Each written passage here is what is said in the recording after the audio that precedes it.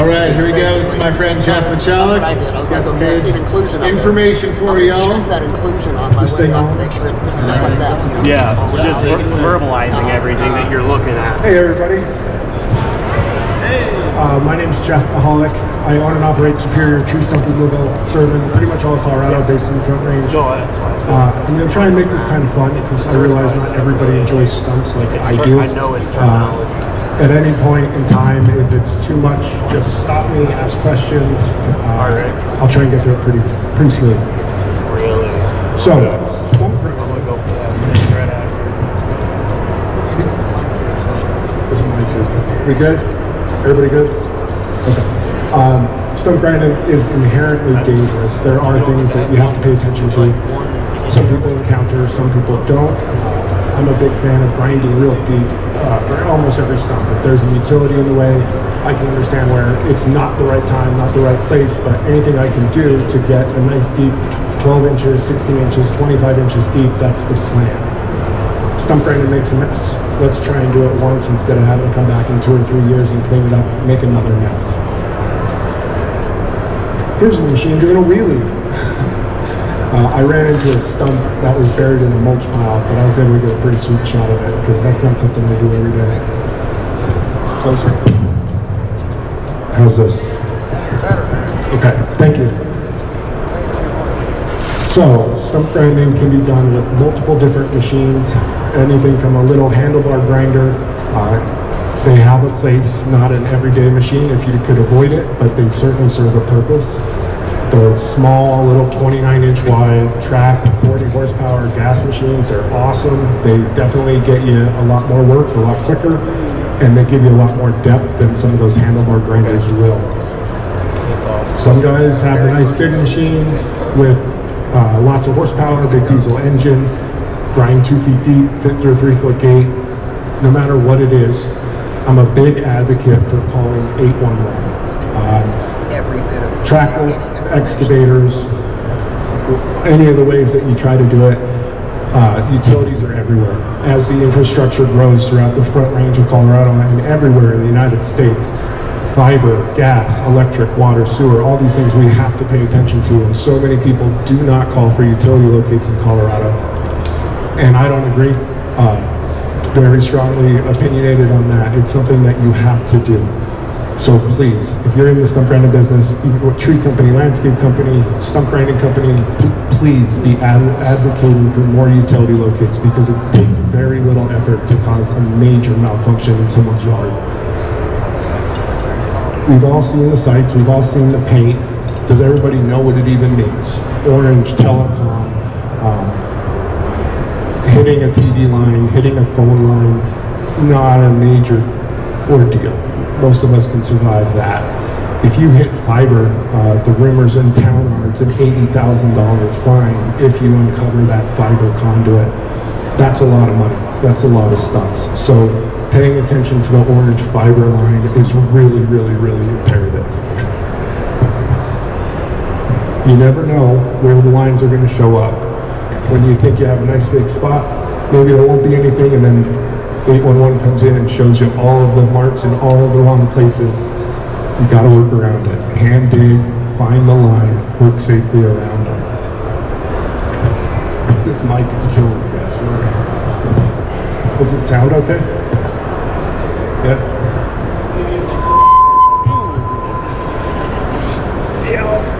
Don't do that. Don't do that. I'm trying to find the spot where it's not too loud. Electricity, phone, TV, internet, most of the backyards throughout the Front Range, Denver or Englewood, some of the cities where we have overhead power, we get the advantage, but everywhere else it is buried, and it is something that is typically not very deep, so we have to work around it.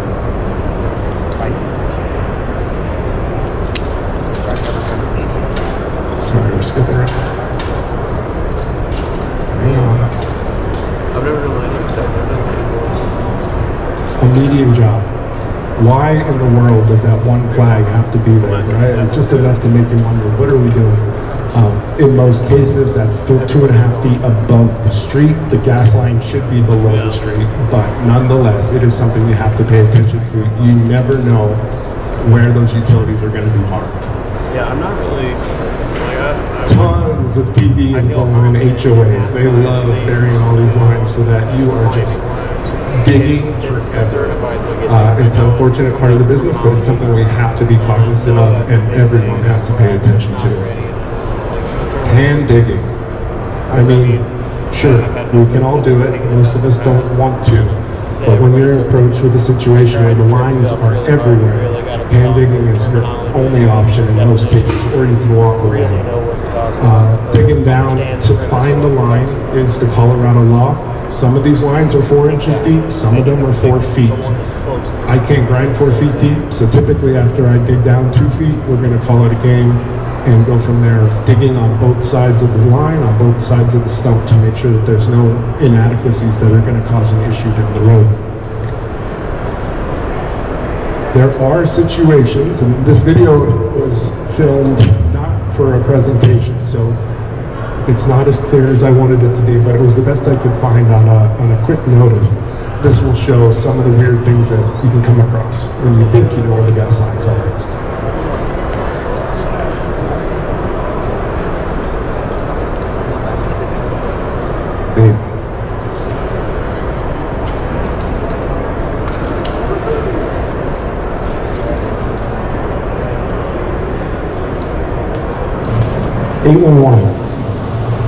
A lot of you guys don't call, a lot of you guys have different infrastructure than what we do.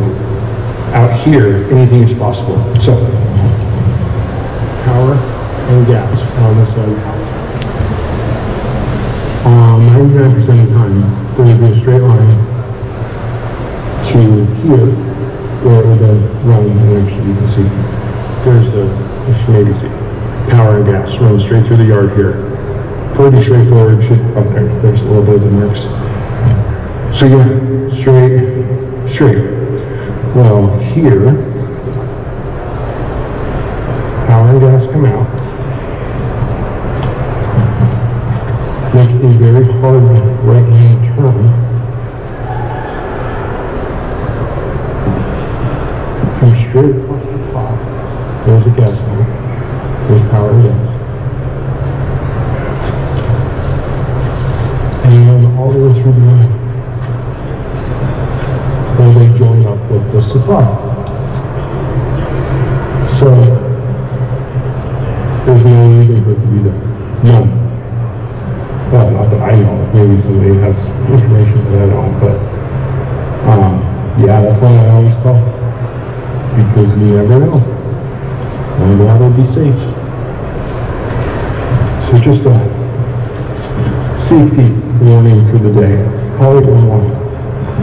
Protect yourself and people you're working for. So that's a unique situation.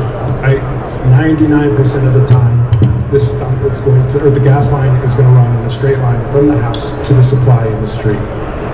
There are situations where it doesn't. I've seen a handful of these throughout Denver, Boulder, Lakewood, where the utility runs at a 45 through the middle of the yard. And if you're expecting what you've always seen, and then you come into this, you're going to have an issue. So please, use 811. It is mostly free to the contractor. Obviously, we're all paying for it with our power bills, but please use it. Please pay attention to it and respect it, because it's a good way to hurt yourself or hurt your customer. Grinding stumps or driving on a side hill. Too many people roll over their machines and don't think much of it, but something like this, that's a 3,700 pound machine. The tracks were sucked in to 36 inches wide, and a small brick median next to the sidewalk was enough to roll the machine over. If you're going to cross something on a side hill, go straight up and down. Do not try and side hill it. It may work once, but it won't work every single time. Going straight up and down is definitely the way to do it. Use the machine to your advantage. Use gravity to your advantage. But do not try and side hill, because you'll end up like our buddy in California.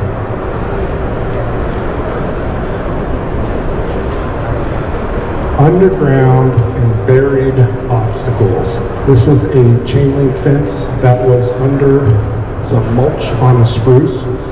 It was a 6-foot fence panel.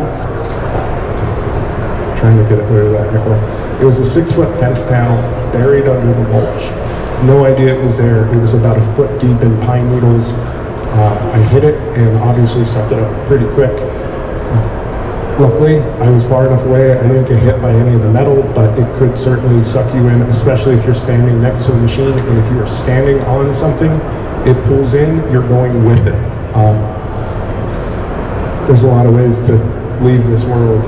Going into a stump grinder is not one that I would choose, so pay attention, inspect your site, look for danger before you start to grind, because this could have went really bad if someone wasn't paying attention.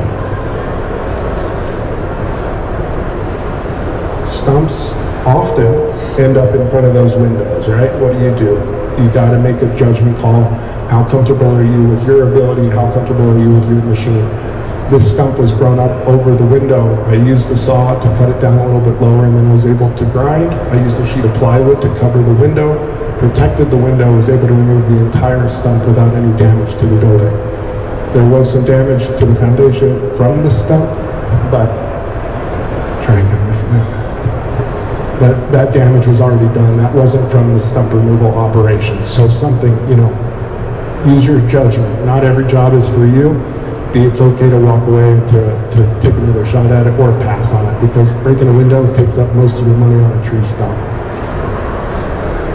Curtains, tri-guards, there's lots of ways to do it. I used to use 4x12 painter drop cloths and 3 T-stings. It's very, very cheap, very, very portable, very easy to use. If you have nothing else, this is a good way to start. A great way to get going. It gives you that protection. It allows you to protect the customers, other people walking around on the street, the buildings, whatever it is. This gives you a defense from flying mulch. You could step up and try something like a tri-guard. They're on display here. Huge fan. They're heavy. They're cumbersome, but they don't blow around in the wind. You can put them on a hill. They are great. I definitely recommend them. If you have nothing else, I'm a huge fan of the tri-guard.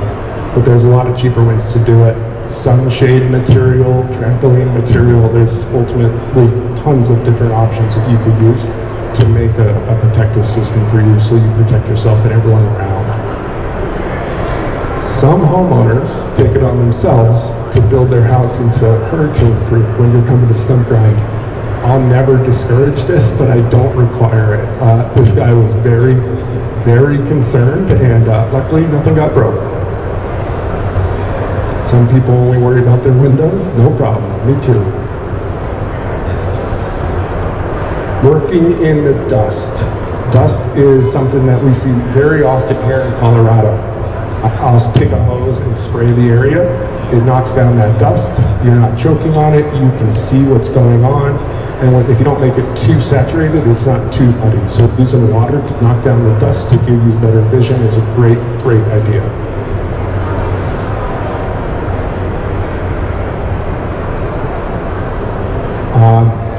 People grinding Crocs in Florida. I don't know if you guys know this, but some people do it. And here's a good example of why you should not grind stumps wearing Crocs. That nail came out of the ground and stuck in my boot. It would have went right through my little breather hole in my Crocs. So don't grind stumps in Crocs. This was a stump and some roots. I got 3 or 4 people very concerned with me when I was leaving about what was buried there. Maybe should have taken out a little bit more of the stump just to make it a little cleaner hole, but nonetheless, kind of looks like a body, and a few neighbors were pretty concerned. And that's it. When you're grinding stumps, all I ask is please use 811, please use your head, please look around, please pay attention to any other buried obstacles that you may come into. Don't grind in Crocs, and grind deep. Take the whole stump out. Do it right the first time, so that the homeowner, the customer, has a new spot to do it. So the homeowner, customer, new spot to work with. If you guys have any questions, I'm more than happy to answer them. Thank you very much for attending. Woo!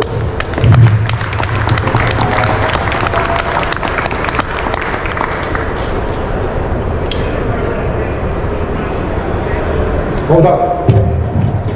Track. Make sure you're calling the location.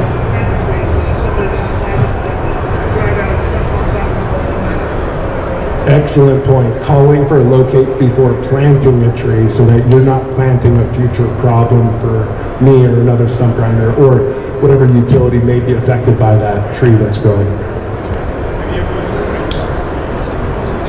Yes, hydrovac, hydro excavation to identify utilities is great. $17.50 is the price that I've been seeing right now. Some jobs that works, some jobs it doesn't. But I'm a huge fan of hydrovacs, hydro excavation, air spade. There's a lot of ways to get there, but that's a great one. Awesome. Yeah, no, huge fan. It just doesn't fit for every job. Right. Good question though. Anyone else?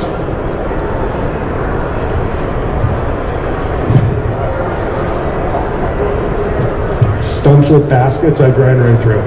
That metal is so soft. I mean, I don't worry about it. I know some cutting systems may deal with it a little differently, but even with my little handlebar grinder, it's pretty soft metal.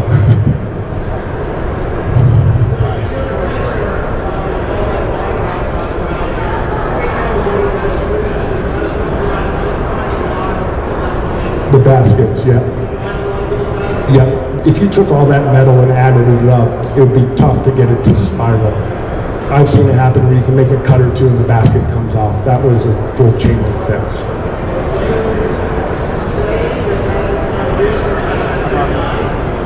For sure, as a stump grinder, you've done it, a lot of us have, and you start grinding, and as you're breaking through the dirt, you see the basket, you see all of the roots that are girdled, stuck inside the basket. They never got a chance to come out. 10 years after the tree was planted, that's a dead tree because it never had a chance to grow.